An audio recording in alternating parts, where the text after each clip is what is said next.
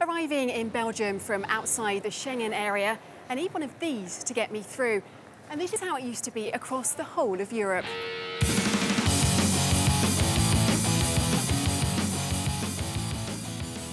Before the creation of the Schengen area, borders between European countries were closed and often a chore to get through. But now, crossing the border between Luxemburg and France seems perfectly natural to us. With all the checks on documents, car searches and administrative procedures making things slow for citizens, it was sometimes difficult to feel truly European with so many obstacles to free movement. Schengen is now a landmark name. And it was this tiny village in Luxembourg that gave its name to the Schengen Agreement, when in 1985, France, Germany and the Benelux countries met together to bring about the end of their internal borders. But it wasn't until the 26th of March 1995, just 20 years ago, that the agreement came fully into force.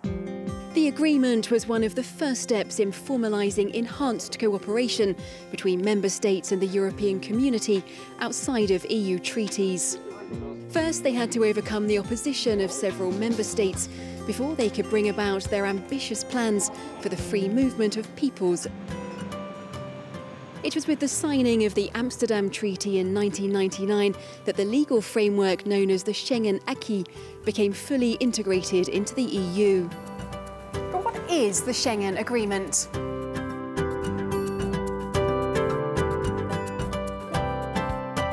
Well, its purpose is to do away with border controls and these rather lovely hats here.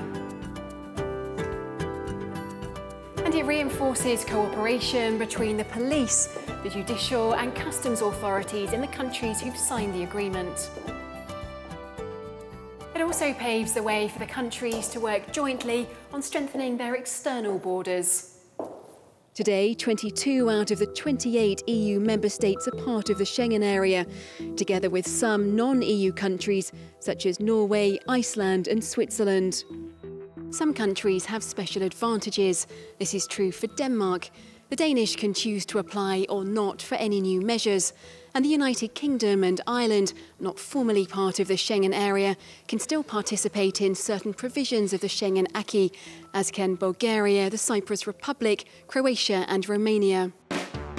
One of the tools for strengthening police cooperation is the Schengen Information System, or SIS2. For example, police in one country can help arrest wanted criminals from another country or track down stolen objects, all essential for the Schengen area to function properly. So do member countries have to have their borders open all of the time? Well, no, some exceptions apply. For example, a country can decide to re-establish its border controls for reasons of national security or public order, as France did in the summer of 1995, when it was faced with a series of terrorist attacks.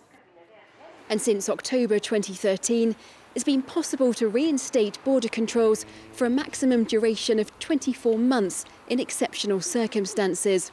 That is, when controls at the external border of the Schengen area can no longer be guaranteed.